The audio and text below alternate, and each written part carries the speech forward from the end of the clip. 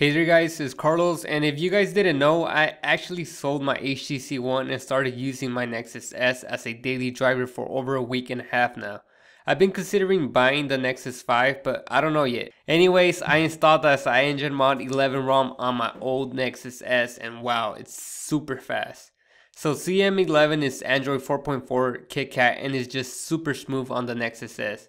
It's like it has a whole new life again. Previously, I was running Ice Cream Sandwich on it and it was crap. The phone would lock itself up every now and then. And with Kitkat, I haven't had any problems besides a lag every now and then, but that's really expected on an old device like this.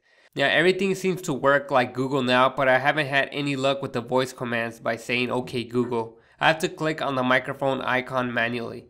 And the camera, I can't remember if the touch to autofocus used to work on Ice Cream Sandwich, but it works on Kitkat and it finally lets me focus on things that I want in focus with the camera. Now, performance wise, it's smooth doing simple tasks like text messaging, calling people, browsing the internet, being on Instagram and Twitter, but when it comes to a power hungry app, it takes a while for it to do a certain task.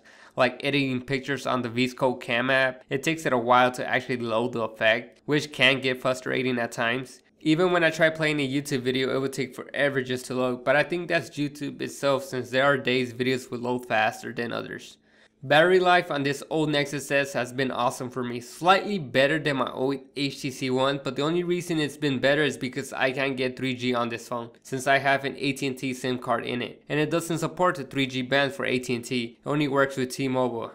I know, what a bummer. Since I've been using the Nexus S, it's been a bit awkward and hard getting used to a 4-inch screen, but I'm enjoying it anyways. I'm thinking about getting the Nexus 5, or should I wait and see what 2014 brings? Let me know in the comments down below and tell me if I should wait or not. So this was just my overview of my daily driver running Kitkat, so make sure to smack that like button and subscribe for more videos, and I'll catch you guys on the next one. See ya.